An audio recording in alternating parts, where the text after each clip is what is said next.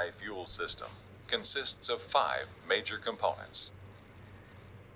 Electronic unit injectors produce fuel injection pressures up to 30,000 psi and fire up to 19 times per second at rated speed. The fuel transfer pump supplies the injectors by drawing fuel from the tank and pressurizing it between 60 and 125 psi. The ECM is a powerful computer which controls all major engine functions. Sensors are electronic devices which monitor engine performance parameters such as pressure, temperature, or speed, and supply this information to the ECM by means of a signal voltage. Actuators are electronic devices which use electrical currents from the ECM to change engine performance. An example of an actuator is the injector solenoid. Now that we've introduced the major system components, let's discuss the operation of each component in more detail. We'll start with the mechanical components and then cover the electronic components. Diesel fuel systems use a plunger and barrel to pump high-pressure fuel into the combustion chamber. The cam lobes, push rods, and rocker arms mechanically actuate the injectors. The term EUI is actually an abbreviation for mechanically actuated, electronically controlled unit injector. Major parts of the injector include the tappet, plunger, barrel and body, nozzle assembly, and cartridge valve. The nozzle assembly consists of a nozzle spring, nozzle check, and nozzle tip. The cartridge valve consists of a solenoid, armature, poppet valve, and poppet spring. The injector is mounted in an injector bore in the cylinder head, which has an integral fuel supply passage. On older engines, the injector seated on a brass sleeve, which was swaged into the bottom of the injector bore. The brass sleeve provided a combustion seal and separated the injector from engine coolant in the water jacket. On 3406E engines, an improved stainless steel sleeve is used. This sleeve also separates the injector from engine coolant, but the injector actually does not touch the sleeve. Supply fuel is sealed above the sleeve by an external injector O-ring, and the cavity between the injector and sleeve is empty. The injector nozzle case seats directly on the cylinder head to provide a more positive combustion gas seal. The sleeve is installed with a light press fit and O-rings rather than the mechanical swaging used on brass sleeves. Increased wall thickness on the stainless steel sleeve allows the use of internal threads. These threads make sleeve installation and removal much easier. C10, C12 engines also use a stainless steel sleeve similar to the 3406E. Rather than using O-rings, this sleeve fits in the cylinder head with a light press fit and is sealed using retaining compound on the upper and lower lands. Actuation refers to the type of force used to power the plunger, which pumps the fuel out of the injector. Mechanically actuated fuel systems use a camshaft lobe and rocker arm to provide that force. The rocker arm presses down on the tappet at the top of the injector. The tappet, in turn, presses down on the injector plunger, which pushes fuel from the plunger cavity below the plunger. Fuel displaced from the plunger cavity can flow in 2 directions. Fuel can flow to the nozzle assembly and to the nozzle tip. However, to flow out of the tip, the injection pressure must reach about 5,000 psi in order to raise the nozzle check against the force of the nozzle spring. The fuel chooses the path of least resistance. It flows around the normally open poppet in the cartridge valve assembly to the fuel supply passage in the cylinder head.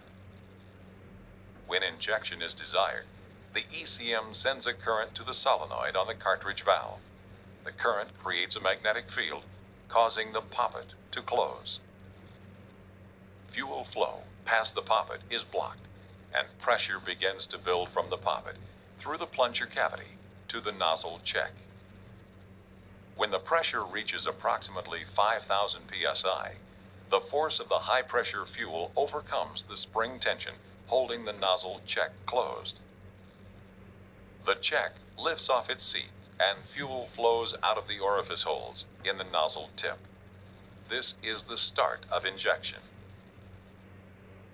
The rapid flow of fuel out of the plunger cavity is restricted by the very small orifice holes.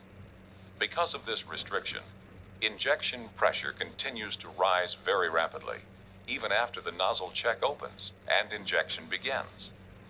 Injection pressures continue to rise until the flow rate out of the orifice holes equals that of the fuel leaving the plunger cavity. Depending on engine speed and fuel delivery, this pressure ranges from 10,000 to 30,000 psi. High injection pressures promote complete combustion and lower exhaust emissions. Pushing the fuel through the orifice holes in the nozzle tip causes the fuel to atomize into droplets in the combustion chamber. Fuel droplets burn from the outside into the center. Large droplets take longer to burn and may not have time to burn completely during a normal combustion cycle.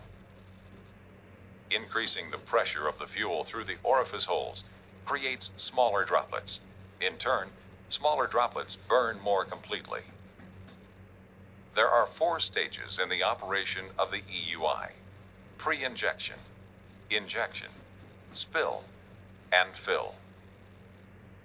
The first stage, pre-injection, starts with the plunger and tappet at the top of their stroke. The plunger cavity is full of fuel, the poppet in the cartridge is open, and the nozzle check is closed.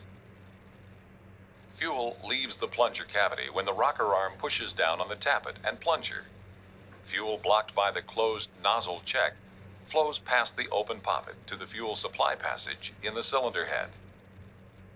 As long as the solenoid on the cartridge valve is not energized, the poppet remains open, and fuel from the plunger cavity continues flowing into the fuel supply passage. To start injection, the ECM sends a current to the solenoid on the cartridge valve. The solenoid creates a magnetic field which attracts the armature. When the solenoid is energized, the armature lifts the poppet until it contacts the poppet seat. Once the poppet closes, the flow path for the fuel leaving the plunger cavity is blocked. As fuel continues out of the plunger cavity, pressure builds very rapidly. The poppet transfers this pressure through the plunger cavity to the nozzle assembly. When fuel pressure reaches approximately 5,000 psi, the nozzle check lifts off its seat and fuel flows out the tip.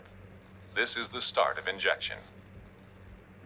Injection pressure continues to build very rapidly until the same volume of fuel pumping out of the plunger cavity sprays from the tip. Injection occurs as long as the plunger continues to move down and the energized solenoid holds the poppet closed. When it decides that injection should end, the ECM stops current flow to the solenoid. This collapses the magnetic field holding the poppet closed. Spring and flow forces open the poppet almost instantly. High-pressure fuel can now flow around the open poppet and into the fuel supply passage.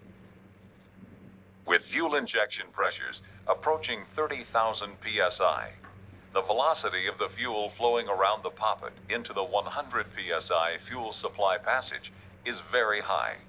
This results in a rapid drop in injection pressure. When injection pressure falls to about 3,500 psi, the nozzle check closes and injection stops. This is end of injection. The extremely fast pressure drop from peak injection to end of injection reduces particulate emissions and is an important benefit of EUI. Let's review the operation of the cartridge valve, which is the heart of the EUI injector. In order to perform correctly, this valve must be able to open and close almost instantly, seal injection pressures of 30,000 psi, and prevent leakage of high-pressure fuel during injection. Containing these elevated injection pressures without leakage requires extraordinary manufacturing precision and tolerances. Any high-pressure fuel leaking past the poppet during injection is not delivered into the combustion chamber,